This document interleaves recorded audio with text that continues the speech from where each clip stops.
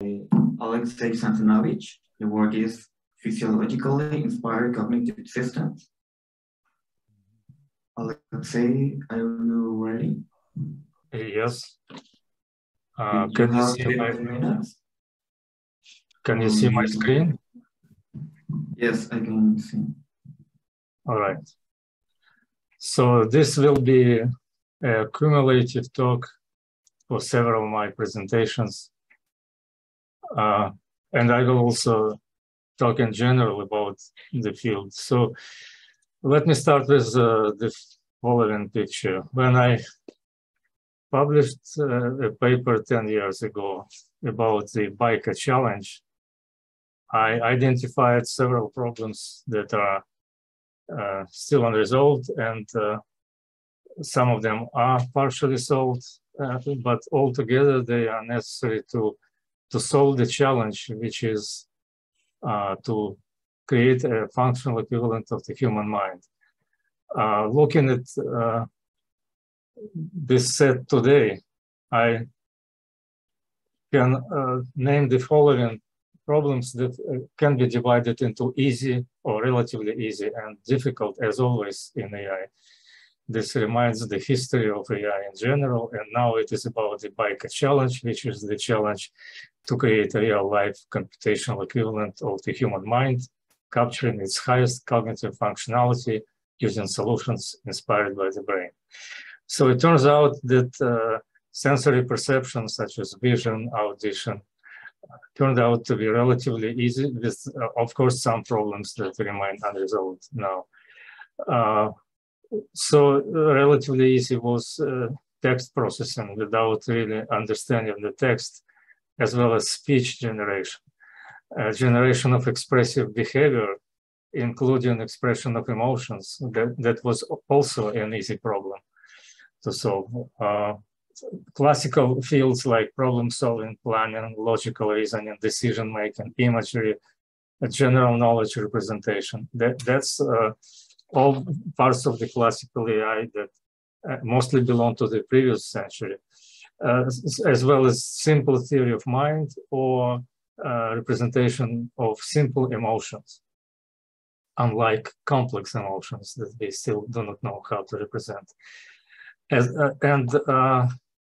Among the difficult problems are such things as context understanding, common sense reasoning, goal setting, creativity and insight, emotional intelligence, especially understanding of emotions themselves when it comes to social or complex emotions, generation of social behavior, self-awareness and self-regulation. Particularly difficult is the problem of defining tests and metrics for human likeness of artificial intelligence, whereas tests and metrics for humans is an easy problem. Okay, so I would like to now talk about several selected problems from this list, and I will start with the problem of complex emotions. We all heard the very nice informative talk of Antonio Lietra, who developed a model of complex emotions as combinations of simple emotions represented here on the several models. They all converge basically to the same. But my opinion is that it is not sufficient to have just dyads of simple emotions to represent complex emotions. And this is why we developed this concept of moral schemas that actually reflect relationships among the agents and represent social relationships. And the idea of a moral schema is that you have some sort of a normal condition which must be achieved and maintained. And that normal condition is represented by the set of feelings. So I'm not going to describe all the details of the theory because I do not have time for this.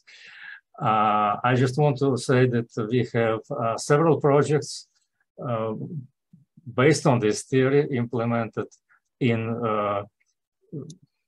simulations of virtual reality and explored in human subject experiments. And these are virtual register, virtual poster presenters, as you see here, virtual PET, virtual convention center. You see a screenshot at the bottom with John Laird among participants in our conference, a virtual partner dance, and so on. In general, this approach involves a combination of 5 directions of research, one of which design of the paradigms and the implementation of them in platforms such as virtual reality, virtual environment, extended reality, as well as robotic platforms. We are starting using them too.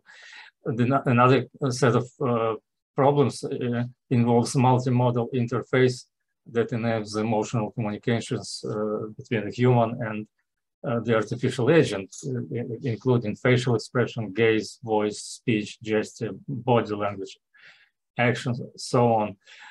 Then we have 2 kinds of models that control the agent behavior, the cognitive models and neural network models, or should I say cognitive symbolic models and neural network models. And finally, the problem of text, tests, and metrics, which I am going to briefly discuss now on the example of our project called Psychometer. Let's start with the question. Would it be possible to conduct psychological testing of a person during ordinary conversation like registration in a hotel or buying airline tickets and so on? And if yes, how this can be done with an artificial agent? So we took this challenge, and the study was organized as follows. We had subjects, human subjects, performing psychological tests like Big 5, and we had the same subjects participating in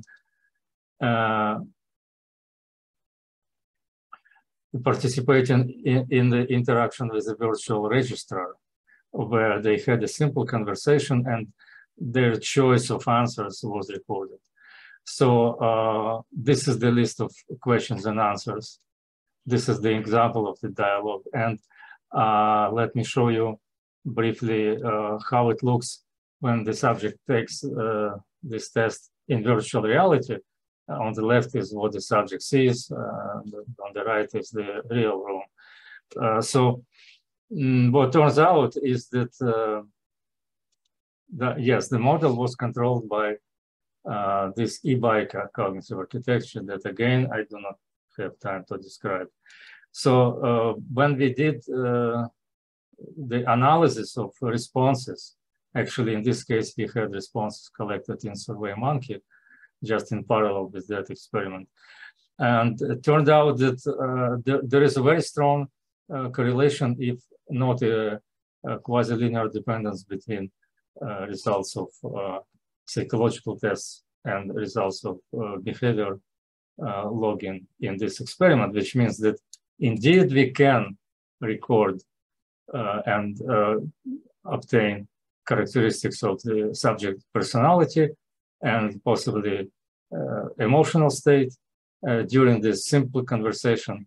And the next challenge is, of course, to do it dynamically in a free, open scenario of a conversation with the realistic agent. And by the way, the reason why I'm talking about it here is that the same method can be used for artifacts. If we can establish a connection between behavioral pattern and psychological type of person, then we can measure the psychological type of a virtual agent, and that will give us the direct answer to the question how human-like it is and what's the distance to the goal. And once we have this distance, the goal can be achieved.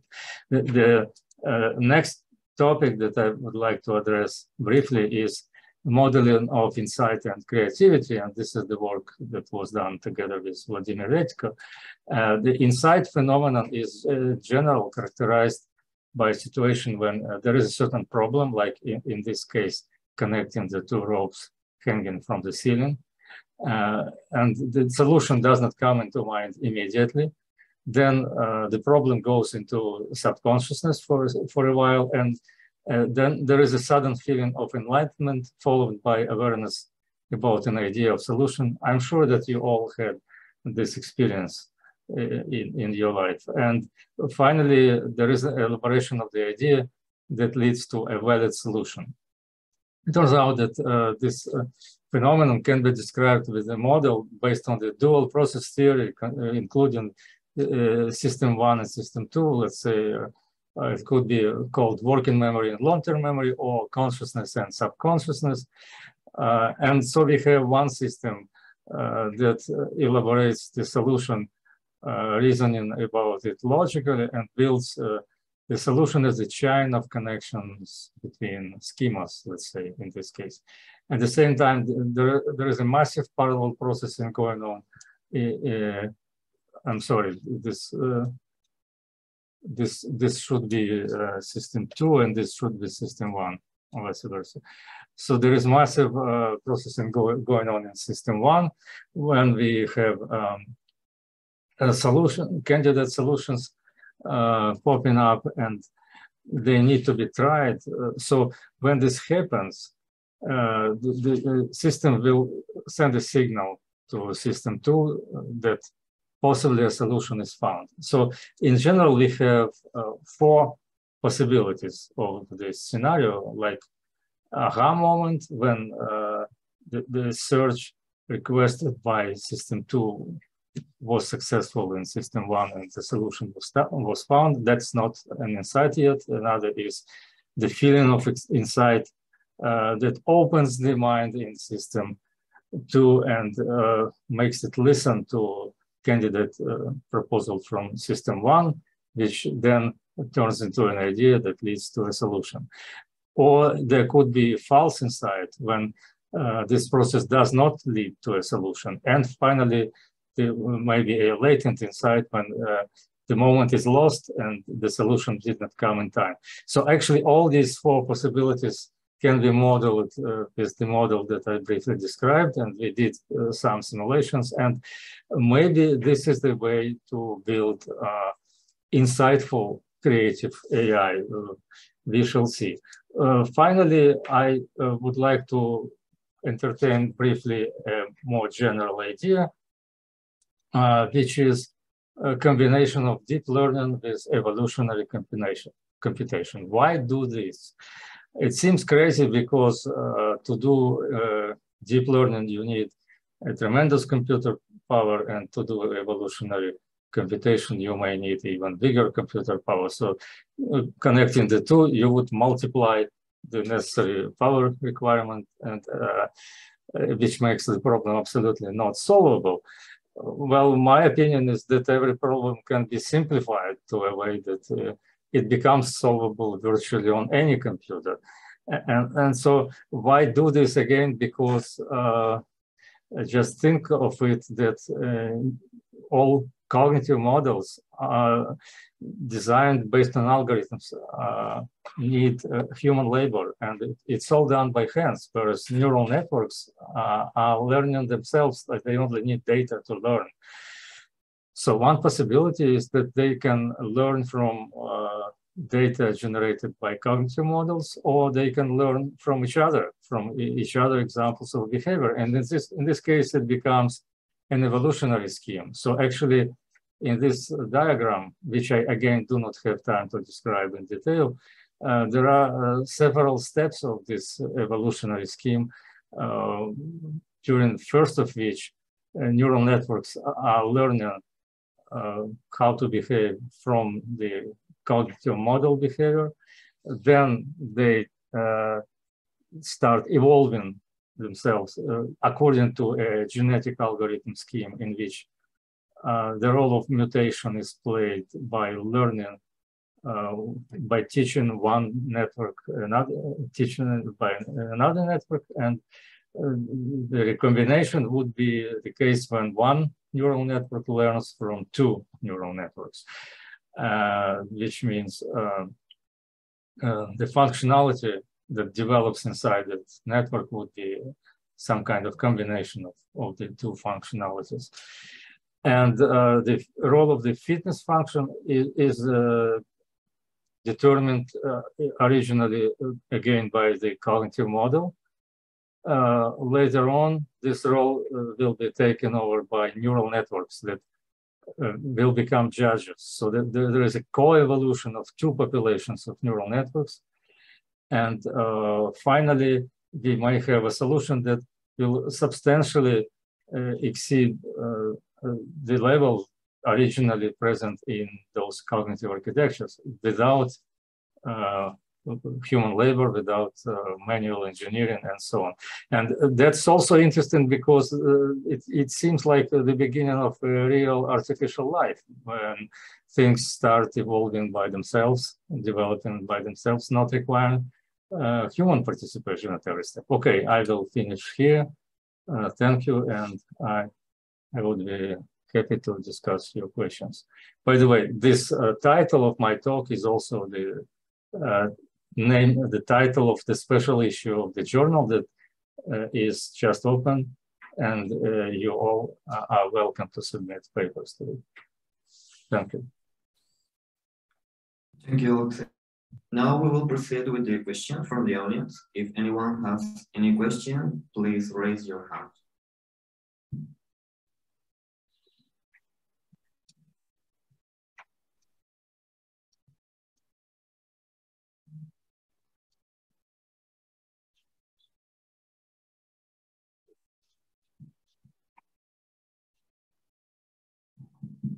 Okay, no questions. So we'll now proceed with the next presentation. Thank you, Alexei. Okay, you're welcome.